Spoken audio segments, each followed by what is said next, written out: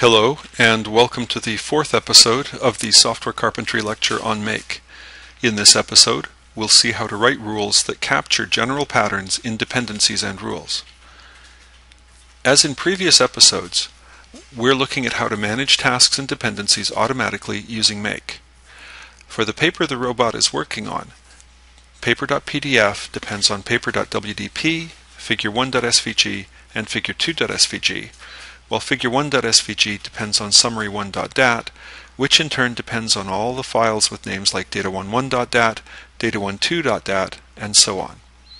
In the previous episode, we saw how to use automatic variables and wildcards to handle any number of files with names matching certain patterns. We still have a lot of redundancy in our makefile, though. The rules for figure1.svg and figure2.svg are identical except for the 1 and 2 in their names, as are the rules for summary1.dat and summary2.dat. Here's the makefile so far. We'd like to fold the rules for the figures together for two reasons. First, if we add a third figure, we don't want to have to duplicate rules a third time. Second, if we ever want to change the way we generate figures, we'd like to make that change once in one place. If we have to make it in several places, the odds are good we'll forget one and then waste time trying to figure out why some of our commands aren't running. The way to do this in Make is to use a pattern rule to capture the common idea. Here's our makefile rewritten to use such a rule. In this rule, percentage is a wildcard. When it is expanded, it has the same value on both sides of the rule, i.e., if it matches 1 on the left, it must match 1 on the right as well. Percentage only means something to Make, though. It doesn't have a value in the rule's action, which is handed off to the shell for execution. So in the action, we have to use the automatic variables $@ and $circumflex as before. Let's try running our modified makefile. Summary1.dat is updated, but not summary2.dat or either of the figure files. Why didn't our other commands run? The reason is that pattern rules don't create dependencies. They just tell Make what to do if there's a dependency. In other words, if Make decides it wants to create figure1.svg, it can use our pattern rule, but we still have to tell Make to care about figure1.svg. Let's do this by putting the rule for paper.pdf back in our makefile. Here's the full makefile. In it, paper.pdf depends on figure1.svg and figure2.svg. Make now knows that it needs these figures. Since there aren't specific rules for them, it uses the pattern rule instead.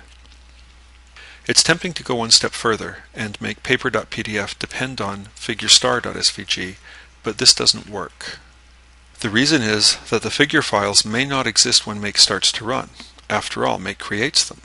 In that case, figure*.svg will expand to nothing, so Make would mistakenly believe that paper.pdf depended only on paper.wdp. This kind of bug can be very hard to figure out, and unfortunately, Make doesn't come with a debugger to help you track these problems down. Our raw data files do always exist, though, so we can get rid of some more redundancy by taking these two rules and folding them into one using the wildcard. It's safe to do this because Make isn't responsible for creating data1whatever.dat and data2whatever.dat. There's no possibility of the missing things because it's evaluated when Make starts running. Just as a reminder, the percentage is a Make wildcard.